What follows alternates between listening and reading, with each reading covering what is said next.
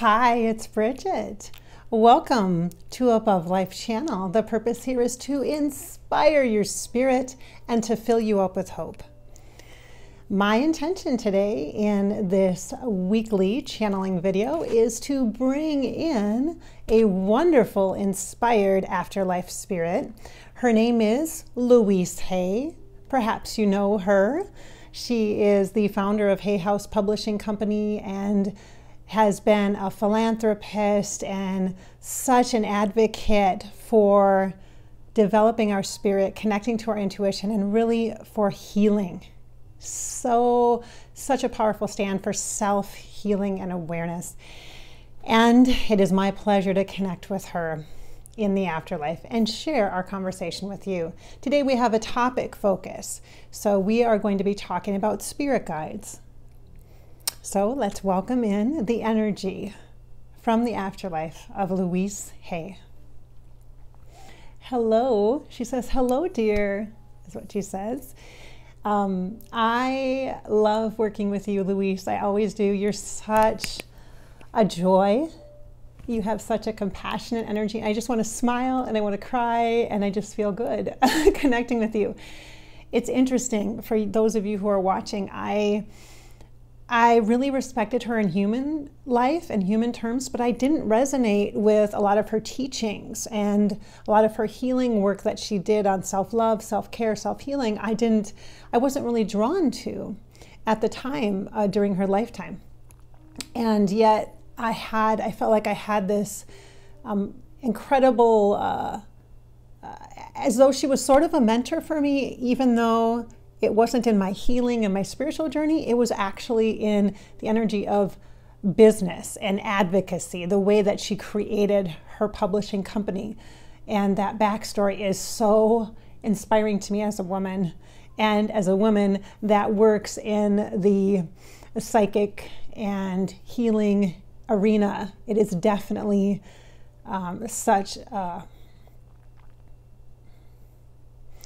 it's a tricky place to have a business and to make your living. And you took something that you believed in and you're so courageous and you just took a stand and you created this publishing company and welcomed in many different kinds of diversity and authors and concepts and topics, such a wide range of topics. There's literally something for everyone on their spiritual journey at Hay House Publishing now. And that's because of you and your vision. And so I respect and admire the vision so much. Okay, I'm gushing. I know some of you are probably annoyed by that, but you know what? Too bad. I am really, thank you. A lot of gratitude, Louise. A lot of gratitude.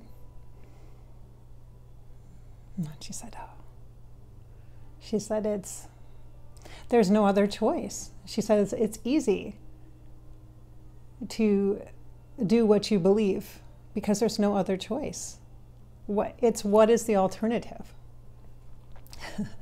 Excellent point. Thank you for that.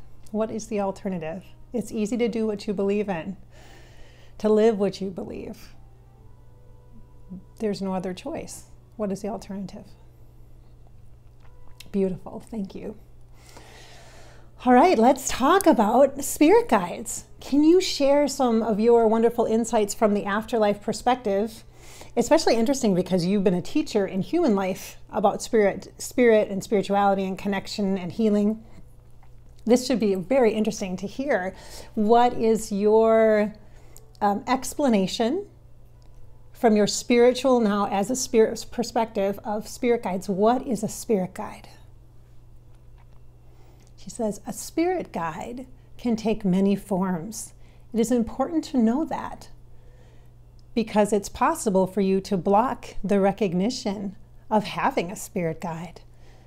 She says, when you step into this adventure, into a physical form, and you have made that sacred agreement, you come in with an army of healers, of helpers, of incredible beings that love you, and their mission throughout your lifetime is to love you, to hold you in love and love you through all of the triumphs and the struggles that you will encounter as you experience human life.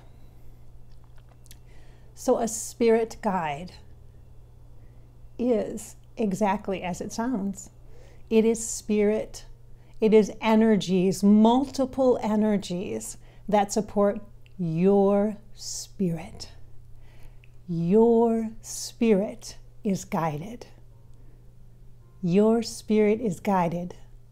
The energy of the light of your being is guided. This is what is meant. This is the truest meaning of spirit guide. And then she says, that's not what you were hoping for, is it? Well, I think that's quite profound.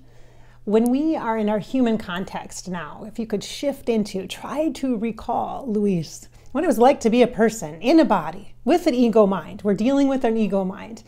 And in this context, meaning and definition is very important for us to help us truly allow our spirit to be guided. We've got to understand what spirit guide is. We personify it. We make it into a person. Is it that our spirit guide, do we have a person, a one energy representative that just stays with us, helps to guide us? Is there one? Because spirit guide for many is a person or an energy. Spirit guide, it kind of sounds like a singular thing. So is that true? Does that exist? The way our mind in human form defines it. Can you explain that? Yes. Yes, it does exist. Your reality is yours to create. It is true what you have said previous. You co-create your life experience. I know it is hard to understand all the concepts and principles. It does seem quite complicated. It rather is for the mind, but it simply is. It is all energy. So whether your mind needs to consider the idea of one, sort of like a bodyguard of sorts, indeed, that may be what is reality and true for you. In whatever form you need, that is how your spirit will be guided. I am not in a position to say there is one. For me, when I was in body, my memory. Yes, the physical body. There is a lot of matter there, a lot of mass to move through. And she's showing me, like, I see images of like lasers trying to cut through big chunks of boulders and rocks, like on the side of a mountain. Like that's what she's showing me, the representation of what it's like to live in a body and how it is to try to get spiritual information, like the laser beam cutting through huge boulders of rocks. So she's remembering, identifying with us. Good image. That's very accurate, doesn't it feel, for those who are watching? Very accurate. I recall I have had many guides on my human journey, and they varied in the expression, from animals and powerful spirit totems, shaman guide energy, which are definitely people in form. Something your mind can relate to. That is a very good point. Something your mind can relate to. Which is why it does feel important to learn about the different types of spiritual aids, spiritual assistants, spiritual advisors. As in, I'm not simply speaking of the religious-based or the secular-based identities, icons, or deities.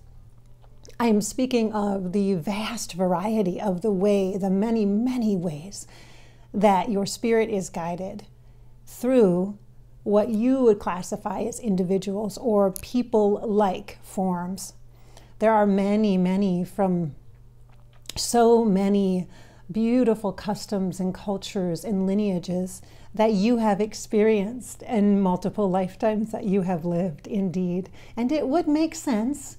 And as I am in the state of the ego mind and connecting to ego mind and mentality perception, human perception of spirit guide, it does definitely make sense. It is quite rational and realistic to approach spirit guide in this way, and to allow yourself, for example, to work with archangels, to, as Bridgette does, to be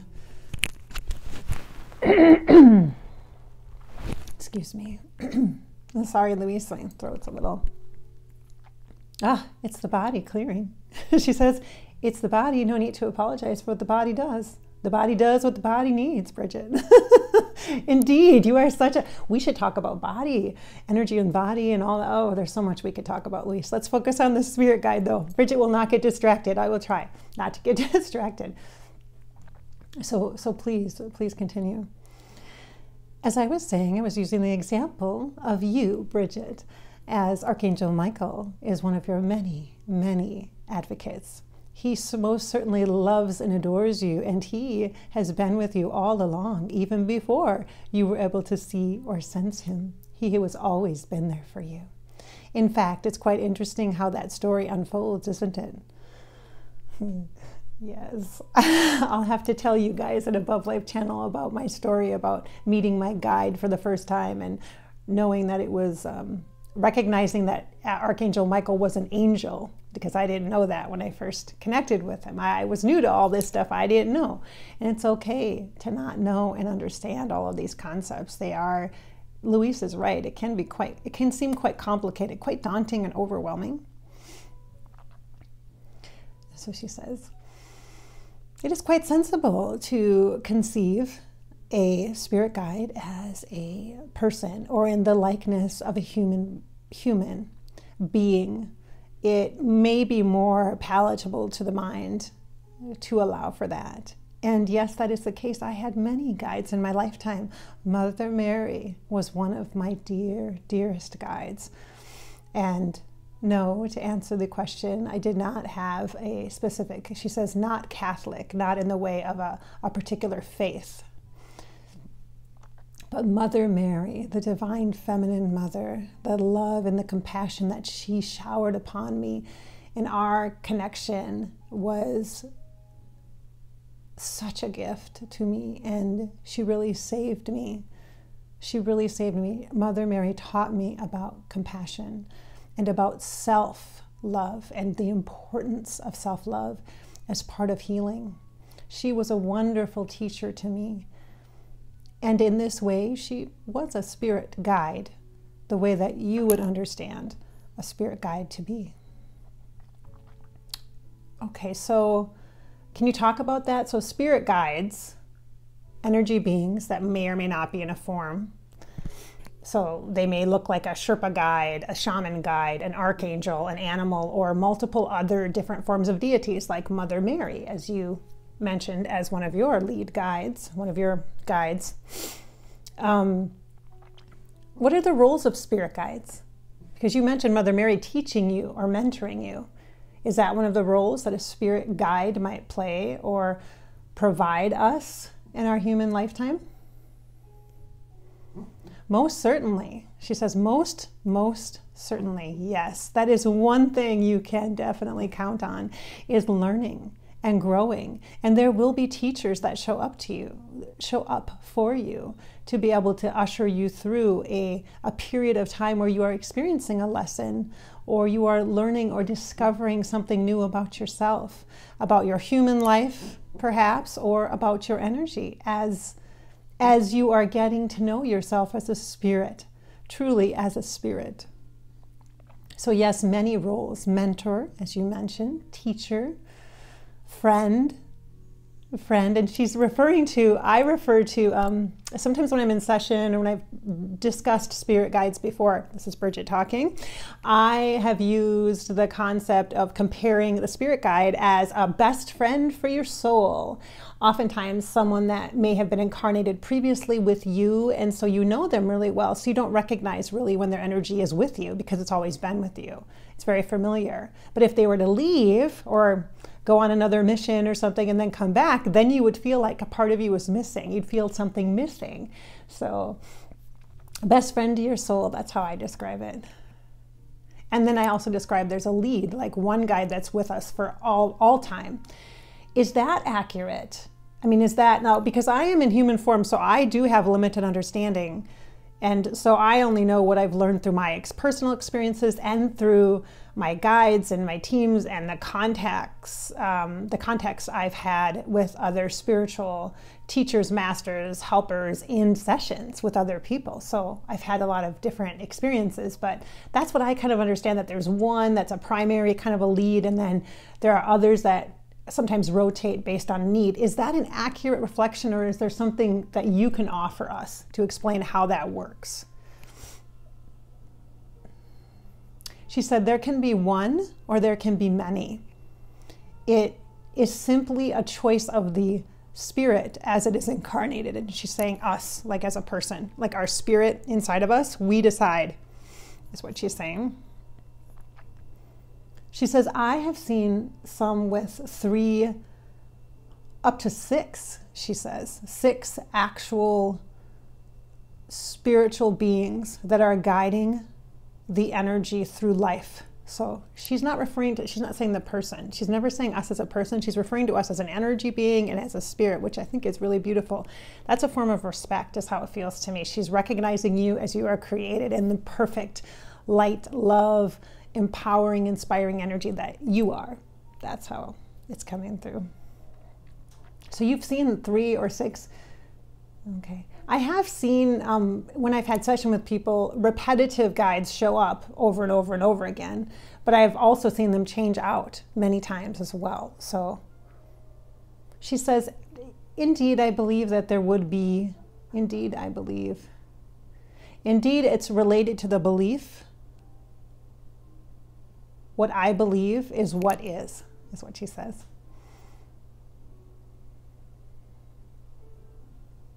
And you look for the experiences to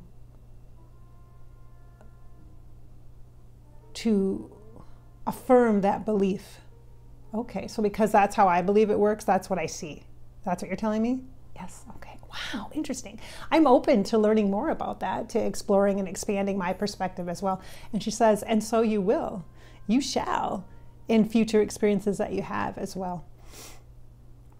And then she says, but for you, there are most certainly a few lead guides.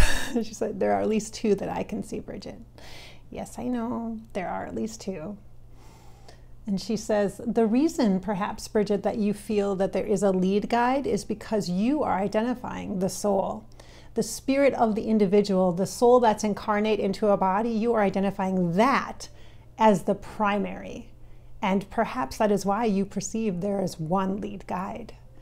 And as well in your, as you have identified, she says, your personal experience with Archangel Michael and of course Margaret in your journey has gifted you with this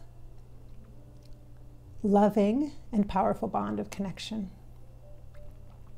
And she says it's natural to want that for others. Okay, so it works differently is what I'm hearing, you guys. It works differently for depending upon what you believe. And then your belief system is solidified. Interesting. We look for matches to what we believe. Right. Thank you. I really do appreciate the energy of your presence. It feels so good. Do you guys feel her energy? It's really, it's so gentle. It's so gentle and just very tender. And thank you so much. You feel a lot like Archangel Hannel. And I've worked with Hannel in session a lot. She's one of the balancing energies for me when I work with women for Divine Feminine.